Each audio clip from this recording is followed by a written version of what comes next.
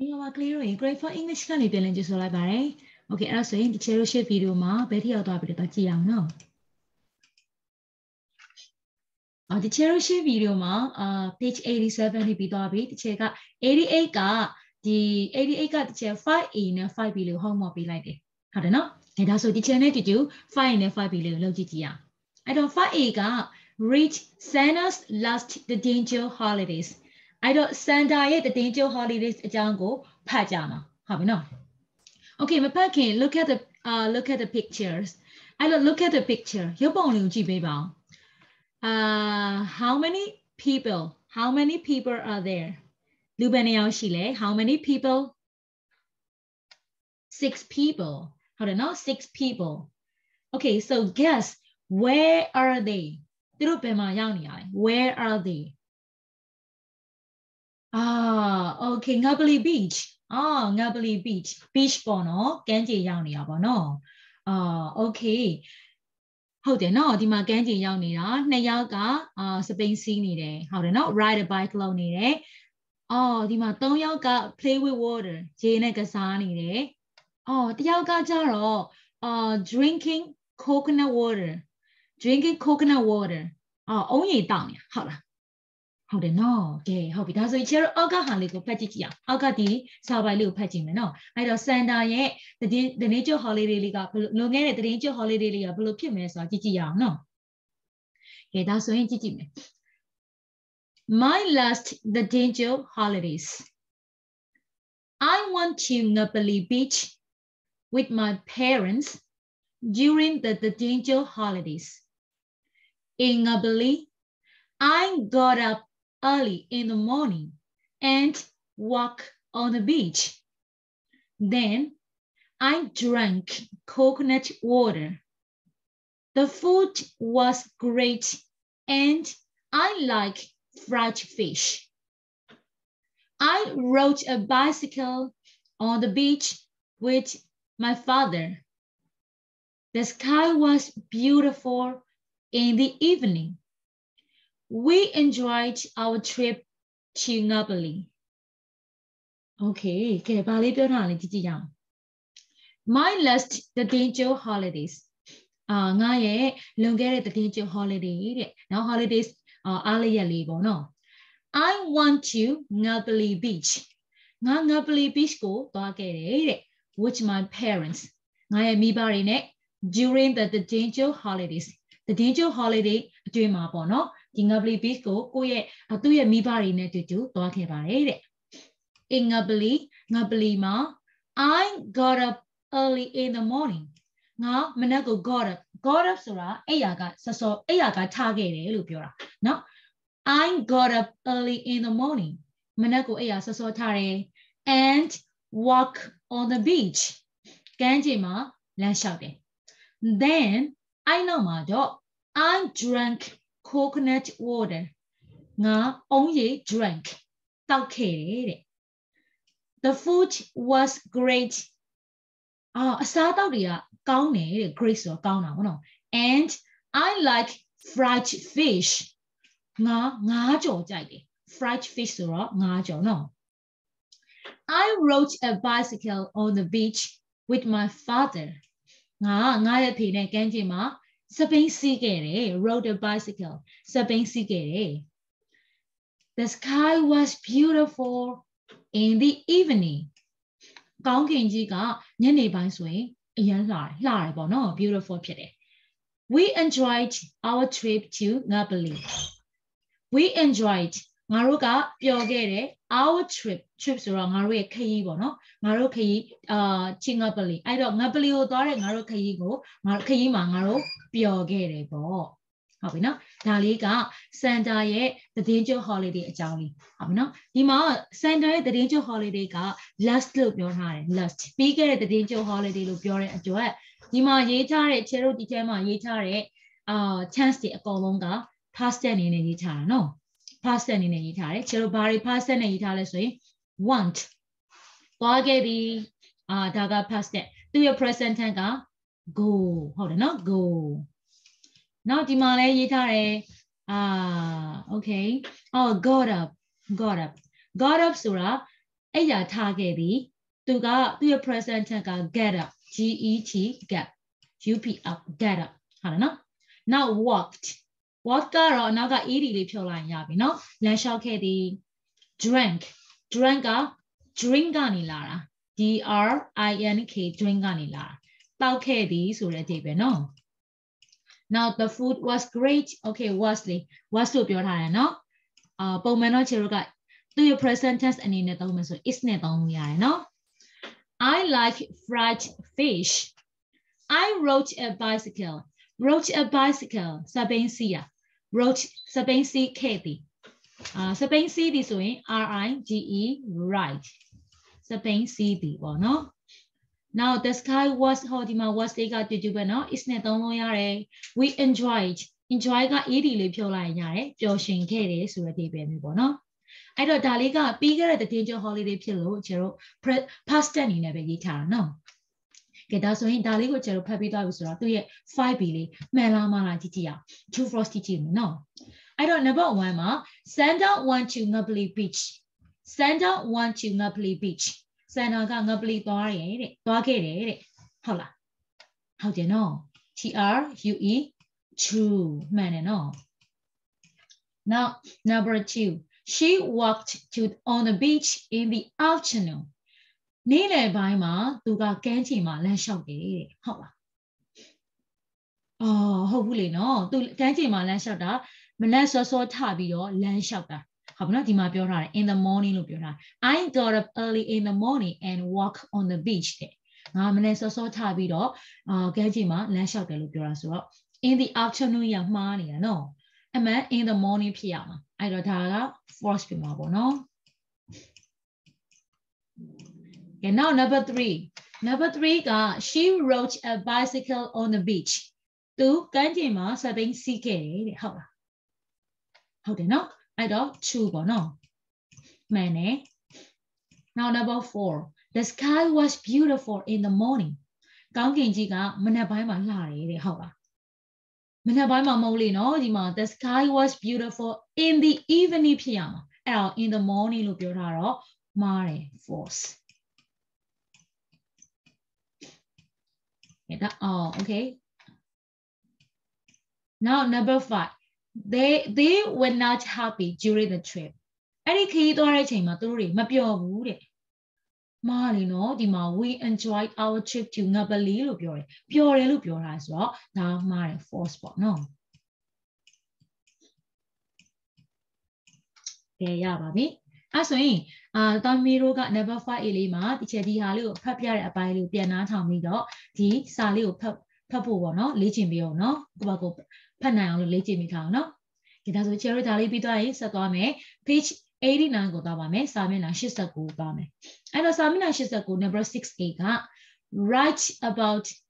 what Swanta's family did yesterday write about what Swanta's family did yesterday အဲ့တော့မနေ့ကစွမ်းချက်ရဲ့မိသားစုဘာတွေလုပ်ခဲ့တယ်ဆိုတာကိုချေတို့ရေးကြမှာဟုတ်ပါနော်ရေးပေးပါတဲ့ကဲမနေ့ကစွမ်းချက်ရဲ့မိသားစုဘာတွေလုပ်ခဲ့လဲဆိုတာရေးကြရအောင်အဲ့တော့ဒီမှာပုံလေးပေးထားတယ်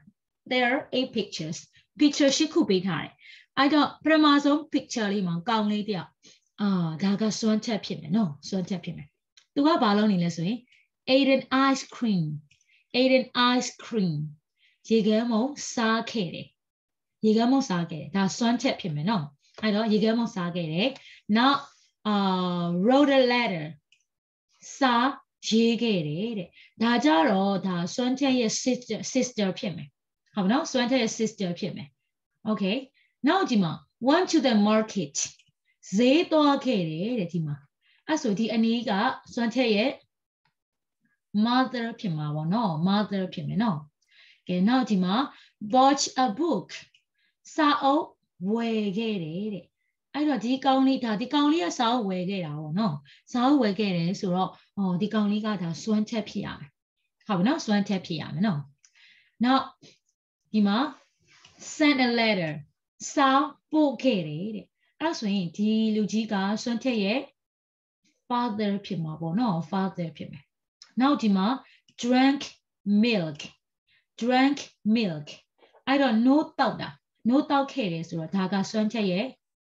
sister ဖြစ်မယ်နော် sister ဖြစ်မယ် now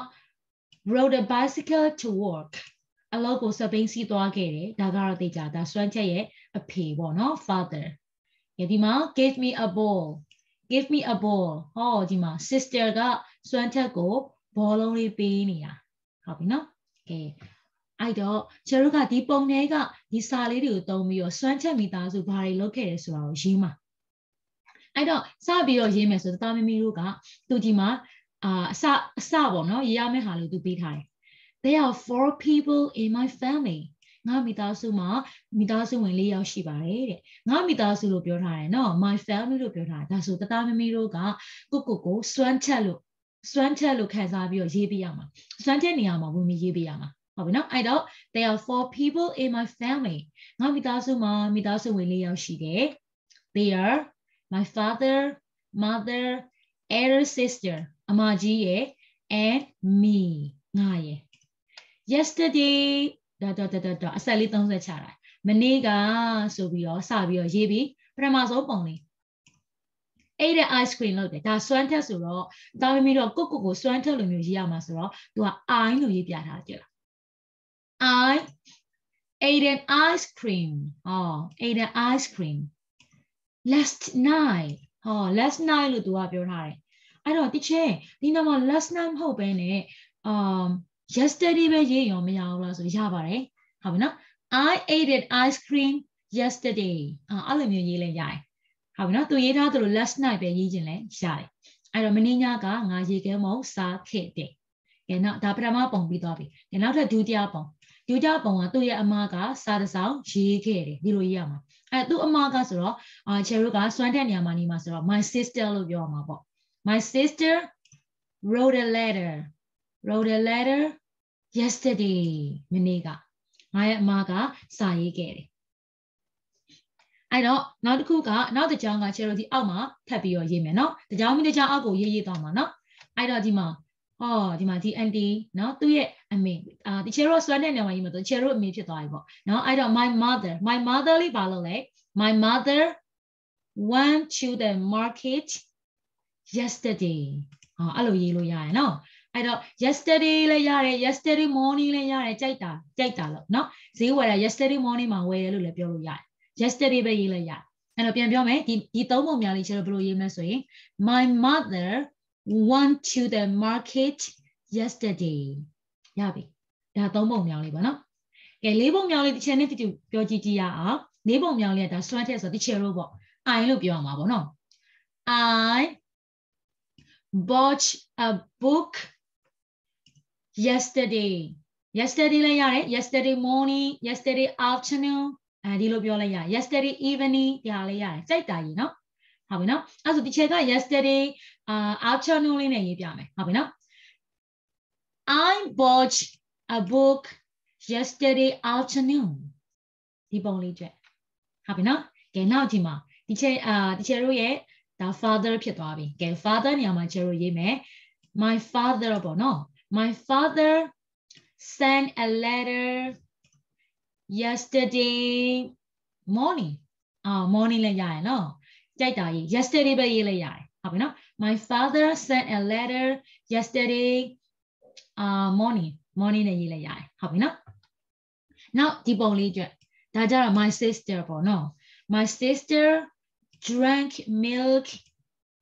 last night လို့ရေးလိုက်မယ်ဒီတစ်ခေါက်ကြာ last night လို့ရေးလိုက်ဟုတ်ပြီနော်နောက်ဒီမှာဒါက my father ပေါ့နော် my father rode a bicycle to work yesterday ဟုတ်ပြီနော်နောက်ဆုံးပုံလေးmy sister gave me a ball yesterday ဒီလိုရေးလိုက်မယ်ရပြီဒါဆိုရင်ဒီပုံလေးအကောင်လုံးကျတို့ရေးလို့အဆင်ပြေသွားလိမ့်မယ်ဟုတ်ပြီနော်အဲ့တော့ရေးမယ်ဆိုတောက်သမီးတို့က number 6A ကိုတာမီတို့ရေးတဲ့စာအုပ်ထဲမှာရေးပေးရမှာရေးမယ်ဆိုရင်သူဒီမှာပေးထားတဲ့ဒီဟာတွေကိုပြန်ကူးမယ်ဒီမှာပုံ2ပုံအထိသူကရေးပေးထားတယ်3ပုံမြောက်နေစပြီးတော့အောက်ကနေတစ်ကြောင်းရေးသွားမယ်နော်3ပုံမြောက်4ပုံမြောက်5ပုံမြောက်6ပုံမြောက်အဲ့လိုမျိုးရေးသွားမယ်ဟုတ်ပြီနော်ရေးပြီးတော့ရင် number 6A လေးကဓာတ်ပုံရပြီးတစ်ချက်ရအခုဗီဒီယိုအောက်မှာ comment မှတ်ပေးရမှာပါဟုတ်ပြီနော်အဲ့ဆိုရင် number 6A လေးရပြီ 6B လေးကိုသွားပါမယ် 6B လေးက walk in pairs talk about your last သတင်းကြို holidays နှစ်ယောက်တကြွနဲ့ကိုယ့်ရဲ့သတင်းကြို holiday အကြောင်းကိုပြောကြမှာကဲဘာလေးလဲကြည့်ကြည့်ရအောင်အဲ့တော့ဒီမှာဇေယျနဲ့နေနေပြောတဲ့ဟာလေးရှိတယ်အဲ့တော့ဇေယျကပြောတယ် Where did you go last the danger holidays? Where did you go last the danger holidays? The danger လွန်ခဲ့တဲ့ the danger ပိတ်ရတုန်းကနေဘယ်ကိုသွားခဲ့လဲနေနေကပြောတယ် I want to Changda beach ငါချောင်းသာကိုသွားခဲ့တယ်ချောင်းသာကမ်းခြေသွားခဲ့တယ် What did you do there? အဲ့မှာနေဘာလုပ်ခဲ့လဲ I rode a bicycle on the beach ငါတို့ကမ်းခြေမှာ bicycle စီးခဲ့တယ် Did you have a good time? ပြောခဲ့လားပေါ့နော် good time ဖြစ်ခဲ့လားပေါ့ဒါမျိုးပြောတာ Yes it was great ဟုတ်တယ်အရန်ကောင်းတယ်အရန်ပျော်စရာကောင်းတယ်ဒါမျိုးပြောတာဟုတ်နော် Okay အဲ့တော့ဒါလေးကနှစ်ယောက်တကြွနဲ့မေးခွန်းလေးတွေမေးပြီးတော့ကိုဘယ်ကိုသွားခဲ့တဲ့ဘာညာပြောရမှာဒါပေမဲ့ချေရိုးကဗီဒီယိုနဲ့တင်တာဆိုတော့အဲ့လိုတော့ပြောလို့မရဘူးအဲ့တော့ချေရိုးကဇေယျနဲ့နေနေပြောတာလေးကိုပဲချေရိုးအပြန်လဲ practice လုပ်လိုက်မယ်နော်အဲ့တော့ဒီချက်ကဇေယျအသားမမီတို့ကနေနေလုပ်မယ်ဟုတ်ပြီနော် Okay အဲ့ဒါဆိုရင်စမယ်နော် 1 2 3 Where did you go last the danger holidays?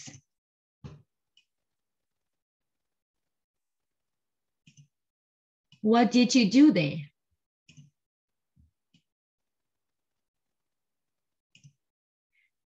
Did you have a good time? Very good. Okay, ရပြီနော် So let's swap the role. ကျတော့လူပြန်လဲမယ်နော်အဲ့ဆိုရင်တာမီမီတို့ကစေရဒီချေကနေနေပေါ့ဟုတ်ပြီနော် Okay အဲ့ဆိုစမယ် 1 2 3 go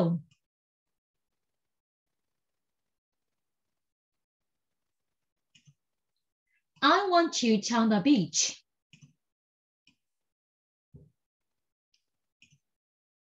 I rode a bicycle on the beach. Yes, it was great. Okay, very good. ဒါပြီနော်ဒါပဲနော် Okay အကယ်၍ကိုမတငယ်ချင်းလေးရှိတယ်ဆိုရင်တော့ဒီကမေးခွန်းလေးမေးပြီးတော့တငယ်ချင်းကို last the danger holidays ကဘာတွေလုပ်ခဲ့လဲဆိုတာကိုအပြန်လဲမေးပြီးမေးကြည့်လို့ရတယ်ပေါ့နော်တငယ်ချင်းကမေးလိုက်ကိုကမေးလိုက်နဲ့အပြန်လဲမေးလို့ရတယ်နော်ဒီဒါဆိုရင် 6B လေးကတော့ရေးစာမရှိဘူး 6C လေးကိုကြည့်ရအောင် 6C က write about your friends last the danger holidays တငယ်ချင်းရဲ့ last the danger holiday အကြောင်းကိုရေးရမှာအဲ့တော့တငယ်ချင်းရဲ့ last danger holiday ဆိုတော့ဒီမှာ number 6B မှာတငယ်ချင်းကိုမေးထားတဲ့ဟာကိုချေရိုးကဒီမှာရေးမှာအဲ့တော့ချေရိုးက number 6B ကဒီလိုမျိုး practice လုပ်လို့မရလိုက်ဘူးเนาะ sorry အချင်းချင်းအတူတူပြောလို့မရလိုက်ဘူးအဲ့တော့ချေရိုး number 6C လေးကိုကြောင့်ဘယ်လိုရေးမလဲဆိုရင်တငယ်ချင်းနေရာမှာကိုကအဲ့နေရာမှာဝင်ပြီးတော့ရှင်းမယ်ဟုတ်ပြီနော်အဲ့တော့ဥပမာဒီချက်တငယ်ချင်းဟန်နီလင်းရဲ့ last danger holiday ကိုရေးမယ်။ဘာလို့ဆိုဒီချက်ကလည်းဒီလိုမျိုးတယောက်တည်းသင်ရတာဆိုတော့ဒီချက်လည်းသားမမေးတို့လိုပဲ 6B မှာဒီချက်ကလည်းမမေးရအောင်လေနော်။တငယ်ချင်းမေးဖို့မရှိဘူးနော်။အဲ့တော့ဒီချက်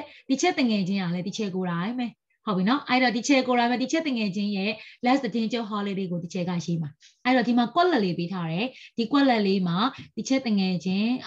okay ဟန်နီလင်းရဲ့ဒီမှာဒီချက်ကောင်းစစ်ကြမယ်နော်ဒီချက်တငယ်ချင်း Honey Lin post office s လေးထည့်ပေးမယ်နော်ချေတို့ဒီမှာစန်နာတော့လိုမျိုးပဲနော်ဒီမှာစန်နာရဲ့သတင်းကြို holiday last သတင်းကြို holiday ဆိုချေတို့ဒီမှာ post office လေးပါတယ်အဲ့တော့တာမမီတို့ရဲ့တငယ်ချင်းကတငယ်ချင်းနာမည်ကိုအနောက်က post office ထည့်ပေးမယ်အဲ့တငယ်ချင်း last သတင်းကြို holidayအဲ့တော့ဒီချက်တငယ်ချင်းက Honey Lin ဆိုတော့ Honey Lin last the danger holidays အဲ့လိုထိပ်ပဲမျိုးပေါ့နော် Honey Lin the danger holiday ကဲစပြီးတော့ရေးမယ် during the danger holidays အဲ့တော့ danger holiday မှာဒီချက်ဘယ်တွေသွားခဲ့တယ်အဲ့မှာဒီချက်ဘယ်တွေသွားခဲ့တယ်ဆိုတော့အမှန်တော့အဲ့ဒါကိုတငယ်ချင်းဘယ်တွေသွားခဲ့တယ်ဆိုတော့ချေရိုးက 6B မှာမေးပြီးတော့ရေးရမှာနော်ဒါပေမဲ့ဒီချေရိုးကဗီဒီယိုနဲ့တင်တာဆိုတော့တငယ်ချင်းကိုမေးလို့မရတော့ကိုပဲတငယ်ချင်းနေရာမှာနေပြီးတော့ရေးမှာအဲ့တော့ဒီချက်တငယ်ချင်း Honey Lin ကသတင်းကျွတ်တော့ဘယ်ကိုသွားခဲ့လဲဆိုတာချေရိုးဒီမှာရေးကြအောင်ဟုတ်ပြီနော်ရေးကြအောင် အဲ့တော့ဒါလေးကစန်တာရဲ့တတိကျ holiday ပုံစံလေးနဲ့တူတယ်ဒီကပုံစံမျိုးလေးလည်းရေးချင်ရေးလို့ရတယ်ဟုတ်ပြီနော်အဲ့တော့ဒါလေးကိုကျတော့ဗမာရေးမလဲဆိုလို့ရှိရင်တာမမီတို့ရေးတဲ့စာအုပ်ထဲမှာရေးမယ်ခေါင်းစဉ်တက်မယ် 6C လို့တက်ပြီးရင်ကိုယ်တငယ်ချင်းနာမည် apostrophe s less the danger holiday ဟုတ်ပြီနော်ကိုယ်တငယ်ချင်းနာမည်ကမူမူဆိုရင်မူမူ apostrophe s mumus less the danger holiday ခေါင်းစဉ်တက်ပြီးသူပေးထားတဲ့ during the danger holiday လေးကိုပြန်ကူcomma ပြီးစရေးလို့ရပြီဒါလေးကကျတို့စန်တာရဲ့တည်င်းကျ holiday ပုံစံနဲ့တူရယ်နော်စန်တာတည်င်းကျ holiday လေးကိုပြောင်းပြီးတော့ရေးချင်လဲရေးလို့ရတယ်ဟုတ်ပြီနော်ဘယ်သွားတယ်ဘာညာအဲ့ဒါလေးပြောင်းပြီးရေးချင်လဲရေးလို့ရတယ်ဘာတွေလုပ်ခဲ့တယ်ဘာညာပြောင်းပြီးရေးလို့ရတယ်နော်အဲ့ဆိုရင်အဲ့ number 6 လေးကိုကိုဘာသာကိုကိုတငယ်ချင်းလို့ပဲနေရာခံစားပြီးတော့ပေါ့နော်ရေးမယ်ရေးပြီးတော့ရင်အဲ့ 6C လေးရဲ့ဒီမှာလုပ်ခဲ့တဲ့ 6A လေးရဲ့နှစ်ခုကိုဒီချက်ရဲ့ဒီဗီဒီယိုအောက်မှာ comment မှာမှန်ပေးရပါမယ်နော်မှန်ထားပြီနော်အဲ့ဆိုရင်ဒီချက်ကအခုဗီဒီယိုလေးဒီမှာပဲရက်တော့မှာကျတို့ဘာလေးသင်ခဲ့လဲဆိုရင် 5A ကဒီစာပိုက်ကိုဖတ်တယ်ဒီမှာ true false တွေကျတို့လောက်ကြတယ်ပြီးတော့ 6A က Swanted family ကိုကျတို့ဘာလုပ်ခဲ့လဲဆိုတော့ကျတို့ရေးတယ်ပြီးတော့ number 6B ကို practice လုပ်တယ် 6C လေးကိုကိုယ့်ရဲ့တငယ်ချင်းရဲ့တတိကျ holiday ကြောင်းရေးမှာဟုတ်ပြီနော်ဒါဆိုဒီချက်ကအခုဗီဒီယိုလေးဒီမှာပဲရက်တော့မယ်ဒီချက်နဲ့နောက်ဗီဒီယိုကြမှာပြန်ပြီးတော့တွေ့ပါမယ်ဒါမမေတို့အားလုံးတတာ